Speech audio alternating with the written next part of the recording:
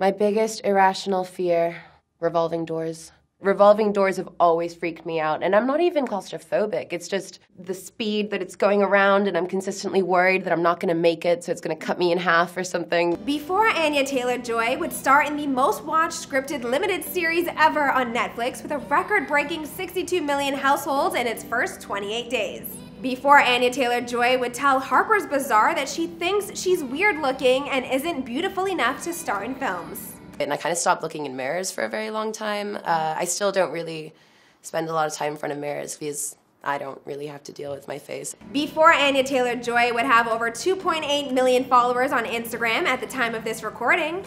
Anya Taylor-Joy, born in Miami, Florida, just launched to superstardom after being in over 62 million households thanks to her hit miniseries, The Queen's Gambit on Netflix. She rose to prominence with her lead role in The Witch, which she won 3 awards for, including Breakthrough Actor, Best Female Newcomer, and Best Actress, as well as multiple nominations.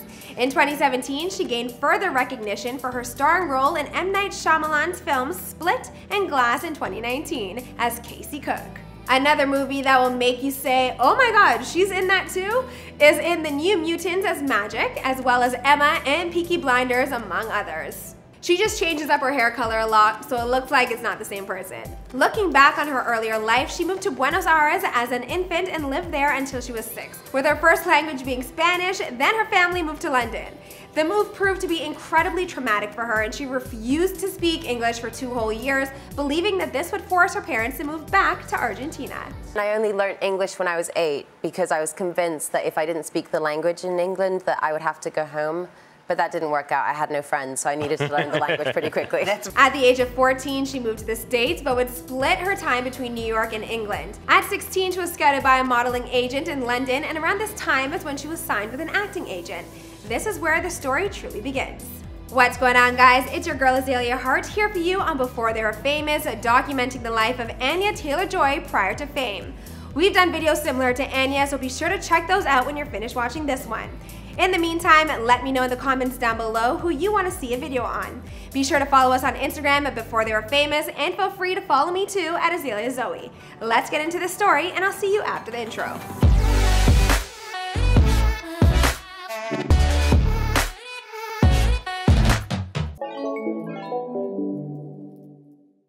Anya Josephine Marie Taylor-Joy is the youngest of 6 children.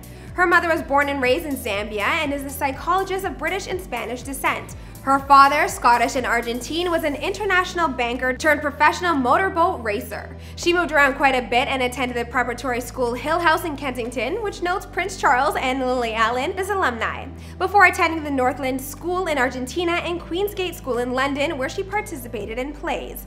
Her first role was in the play Perkin and the Pastry Cook as a boy, which is something she looks forward to doing again, playing the role of a boy, that is. As I mentioned earlier, her first language was Spanish, and she's still fluent in the language today. But she refused to learn or speak English when she moved to London. Eventually, of course, she gave in, and she learned with the help of the most famous British character I think there is, Harry Potter. My uncle taught me to read and to speak at the same time with the Harry Potter books. I was either casting spells continuously or using very annoying words. Like, I was such a precocious, annoying little kid. It's like, Mommy, I clean the dishes meticulously, you know, that kind of. Looking back now, she appreciated the move to London because it exposed her to opportunities that she wouldn't have had if she stayed in Argentina. Growing up, she loved to dance and went to ballet school, but with her family constantly moving, it became an obstacle to keep up. But one passion that persisted was acting. As a child, she was even the designated movie selector for the family. She told W Magazine, "I'd go on my little scooter every day and pick out the movies and take them home, and it was my responsibility and my job. And I couldn't really read, so I just picked the boxes based on what they look like." For as long as she remembers, she knew she was going to perform. At the age of 3, she remembers sitting in a booster seat in Argentina, and she heard the song Staying Alive, and she said to herself, "Whoa, what is this?" And that was her first memory of hearing really good music and wanting to dance. When she was young, she would constantly make up stories or tell outrageous lies. She would always be dancing to and just knew that she needed to express herself in a creative way. She started modeling after being scouted in London by the founder of Storm Model Management, Sarah Dukas, at the age of 16. But she almost let that opportunity slip away because she thought she was being stalked. She was walking her dog in high heels because she had a party to attend the next day and wanted to practice when she noticed a car following her. She did what any woman would do. She picked up her dog and ran away. But then she heard someone calling from the car. Sarah Dukas then gave her card and also warned her to never stop again for a stranger calling her over to their car. And this black car started following me. So I freaked out, picked up my dog and ran, and then a guy stuck his head out the window and said, "If you stop, you won't regret it," which is like every horror movie ever. Yeah. But I did stop, and it was the head of a modeling agency, and it all worked out, but I do not suggest that people stop if a car is following you. Yeah. I feel like just keep running. Her modeling career launched when she was 17 years old, and she admitted to being, and I quote, frightened by it because she wasn't accustomed to wearing dresses.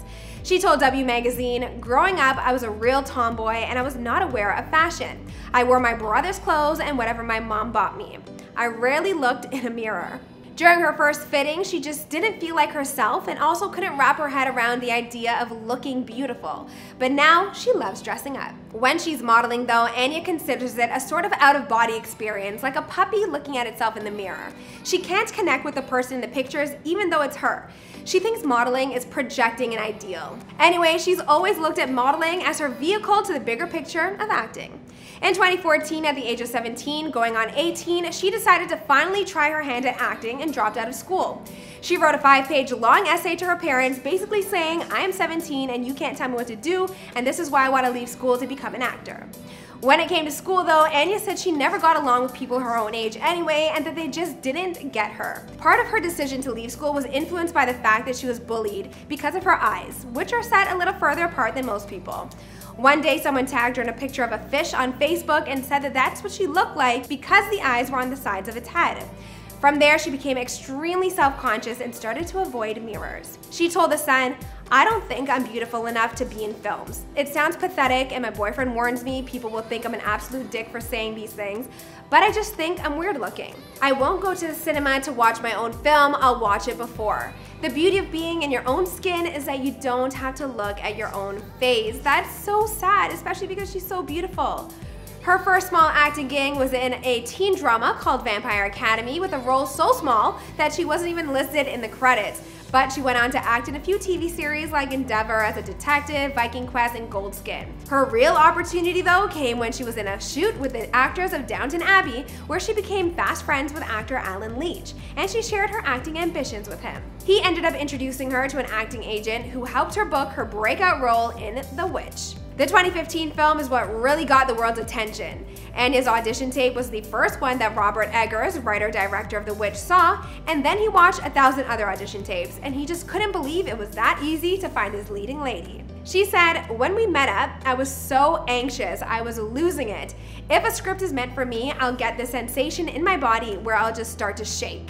And so when I walked in, I was all over the place, and I was like, I am pretty much having a panic attack. Do you still want me to do this?" Of course, he said yes. After her performance in The Witch, where she received rave reviews, she starred in another horror thriller called Morgan that did terribly, both by critics, the box office, and audiences. In 2016, she went on to star in Split, and she snagged the leading role in the biopic about Barack Obama, Theory. She played Charlotte Bowman, an amalgamation of Obama's 3 white girlfriends in college, and she celebrated her 20th birthday on the set of the movie as well. At midnight, she just finished her first sex scene, and it made her feel like an adult. I slept with the president on my birthday. You know, I could pick certain things from each of the women and put that into her, and she's wonderful. She's really, really cool. In 2017, she was nominated for a BAFTA in the Best Rising Star category, and then went on to star in Thoroughbreds and Marrowbone and appeared in The Miniaturist. In an interview with M. Night Shyamalan, she said, "I've been quite lucky in that roles that I've been able to play are all kind of outsiders. And you know, I belong to so many places and belong to none of them at the same time. So there's this sense of displacement. I very much understand what it is to not fit in or belong somewhere." In The Witch and Morgan, my characters are people who just don't belong in their world, in their scenarios, in their families, in anything. I think probably the place that I feel I most belong is a movie set. It doesn't matter where it is in the world or who I'm making the movie with, that's the closest thing that I've got to a sense of placement. So I guess acting was a way of finding a home, if that makes sense. When Anya started on Split, there was a weekend gap between filming and she left her script in M. Night Shyamalan's office, and when she came back on Monday, M. Night ripped into her because he was so disappointed and thought she wasn't taking the role seriously. She said from that moment she told herself she really wanted to prove herself to him and that she was going to be the most dedicated actress that he'd ever worked with, and she did just that. On working with Anya, M. Night Shyamalan told her that she is a very unusual actor. He said, "I could do take after take after take, and you seem to have an unending pool of emotion. That's very unusual. You're like an exposed raw nerve, but I don't want you to rely on that, whatever that is. Call it a gift. If you bring craft to that, the sky's the limit for you." Fast forward to 2020, Anya has been absolutely killing it. First with her role in Queen's Gambit as a chess aficionado. Did you know that Anya knew basically nothing about the game? She told Entertainment Weekly, "It was more important to me to understand the theory of chess." She said, "I didn't think I could in any good conscience show up and not know what I was talking about. I couldn't hold all of these sequences in my head without going insane. So I would learn the matches 5 minutes prior, and I kind of saw it as a dance choreography for my fingers." Then in her lead role in Emma as Emma, this is not Anya's first leading role in a movie either, but she still said that she doesn't believe she's beautiful enough to star in films. She's received critical acclaim for both The Witch and Jane Austen's adaptation of Emma, as well as her performance in The Queen's Gambit. But she doesn't think that she meets Hollywood's so-called beauty standards required for the big screen. She even had a breakdown on the set of Emma because she thought to herself, "I am the first ugly Emma, and I can't do this because the first line in the movie says, 'I am handsome, clever, and rich.'" Hopefully, though, she grows out of that because she's obviously, absolutely stunning and incredibly talented. As to where Anya Taylor-Joy goes from here, well, that's a story for another time and another video.